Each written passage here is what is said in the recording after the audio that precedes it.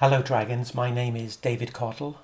I am the owner, the managing director and the founder of my own company, Musicians Preventative Protection.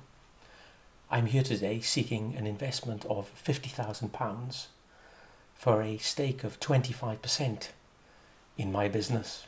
I started the company off from scratch to satisfy a need that a lot of musicians struggle with. If you're a musician that's involved in orchestras, pit work, playing for shows, you could be in a West End show. The show, it's relentless schedule, night after night. The weekend you may have 2 or 3 shows with early matinees.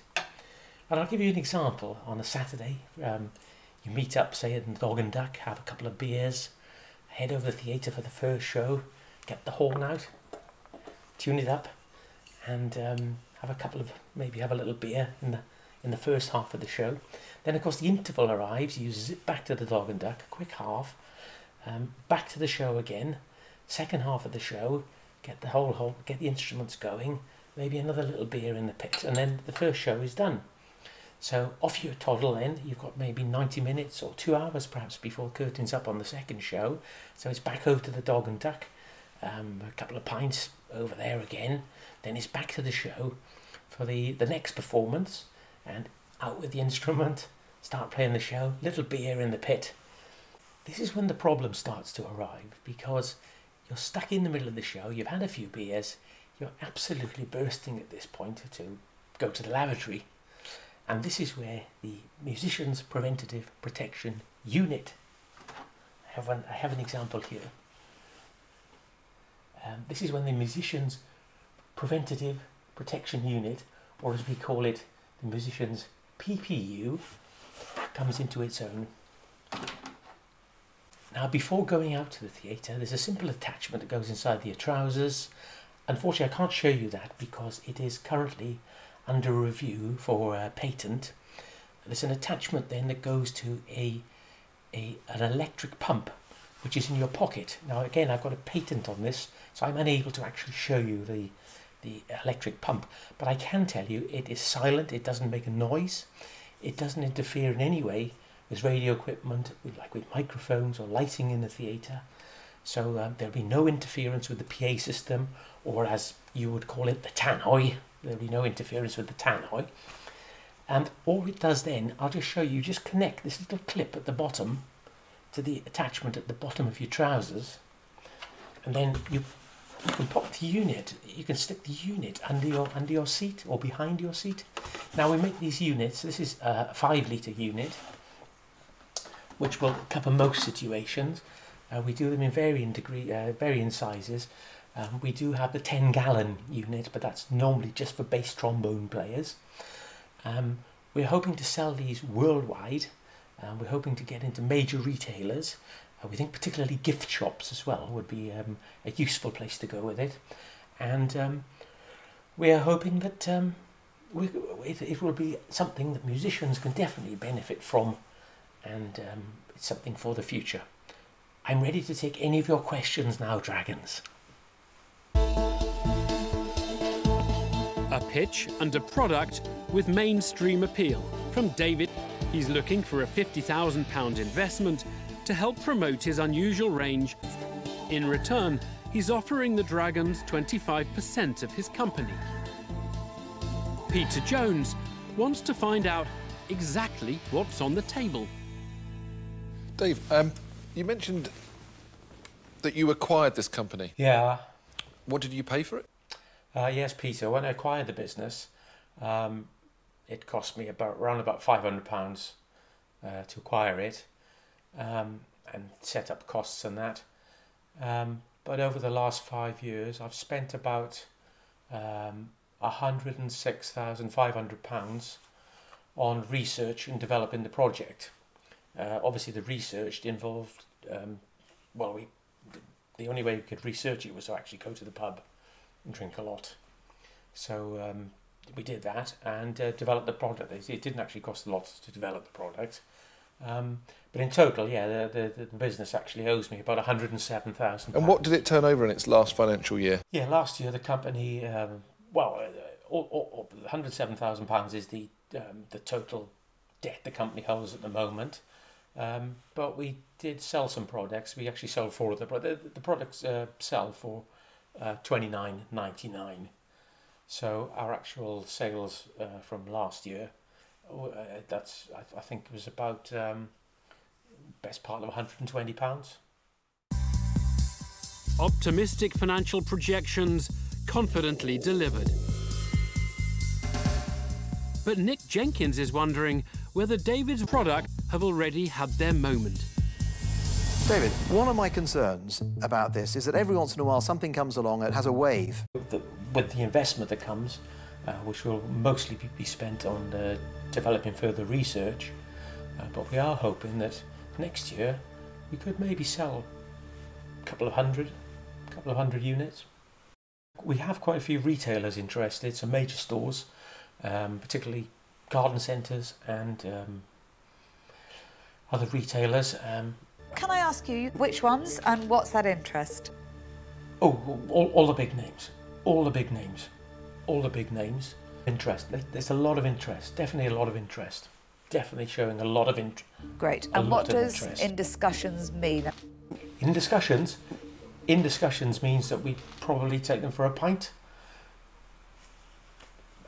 Go for and have a few pints and discuss. With a magic wand, though, where would you be? If I had a magic wand, I'd probably be in the Caribbean for a couple of months. St. Lucia. What scares me a little bit listening to you, to be totally honest, is I'm not sure you really know where you want to be. I think you're a bit like anywhere where this might sell.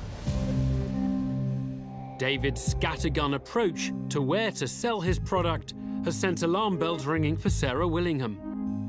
And it's left Peter Jones concerned that he is an entrepreneur who likes to spread himself thinly. Dave, what else do you do? Well, I'm a musician myself. I still perform a lot of gigs. Gigs like the ones I mentioned earlier in the orchestras and that, function gigs, jazz festivals. So that's what I'm doing at the moment, really. Yeah, mostly it's music. I like watching the football. Football's good, and the cricket. Do a lot of walking and ride my bike. And what's going to happen if somebody invests? Well, Peter, if I can secure the £50,000 investment today, the plan is that we want to break into Europe. So that money will be used primarily to get us into Europe. So I'd probably take myself and a few members, some other musicians. We're planning to go to Munich actually when the beer festival's on. We might get a gig in an umpire band. See if we could play sort of 4 hours consecutively, drinking and playing. So yeah, we've got ideas for also for Spain, Paris. Let's go to Paris, Italy. I think it would be great. Particularly the south of Spain, though. Maybe the tourist, the nice areas, the nice warm areas. So I envisage that the £50,000 investment would mostly be spent on the further development costs of the product and further research. But I think you could be the issue to this business not progressing. You've got a business, you've seen this as an opportunity. I think you might have a pending conflict of interest there coming. You could be diverted and your attention diverted, and that's what really concerns me. So I'm going to pass on the investment. I'm going to say I'm out. Thank you, Peter. Thank you. David has lost his first dragon, as concerns over his level of commitment to his new business cause Peter Jones to walk away. Will Sarah Willingham set aside her earlier anxieties in order to make the entrepreneur an offer? My issue is, I think you'll struggle in big retail, I really do. I don't think this is a product that you would go to large retailers and end up taking off the shelves. I see it selling in independent gift shops, because that's where people go to browse. And those independent gift shops are very, very difficult. I'm really sorry, it's not one where I think I can make a really big difference to you. So for that reason, I am out. Okay, thank you, Sarah.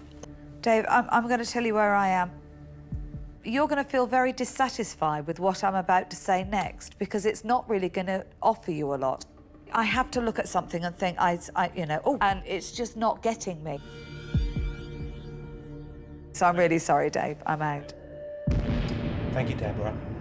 With 2 more dragons gone, David's prospects appear increasingly bleak. David, you mentioned £107,000 worth of debt. Is that actually in the company? Yeah, the 107,000 is my money that's in the company. Yeah, that's technically the company owes me the £107,000. Yeah. Now, I mean, I think one thing you have done is you've been very sensible about what you've asked for. It's gonna take somebody who's got a gut feeling for it. I'm gonna make you an offer. I can offer you support on the website. I can offer you warehouse distributed and give you all the support that will make this brand go to the next level. But I want you to capitalise your 107,000 as capital, so the company doesn't owe you any money. I'm going to give you 50,000, but I want 45%. An offer from Tuka Suleiman, but it comes at a price. Nearly half of the equity, as well as an undertaking to write off the 6-figure sum that David is currently owed by his own company. With a proven track record in online brand building, Nick Jenkins could be David's perfect investor. I'm going to make you an offer of all of the money for 45%. But what I would put into that is add some time and some team to really help develop the brand, to take what you've got there and to grow it. On the debt side, what I would simply say is that needs to be repaid out of 1/3 of the profits. So you'd have to make £300,000 and then your money gets paid back. Well, thank you, gentlemen. Maybe I'll go and have a think by the wall. If I can go and have a think by the wall? This is all right. Please do.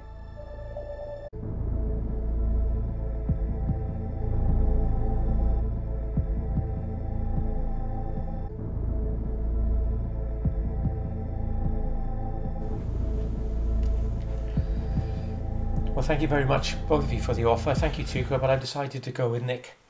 I think Nick will be with the finances. That'll work out better. Thanks again, Tuka. And Nick, thank you. Congratulations. Cheers. Cheers. So success for David, whose business now seems guaranteed to run like clockwork. 2 dragons were vying for the deal, but Nick Jenkins' last-minute offer of more favourable terms ultimately won the day.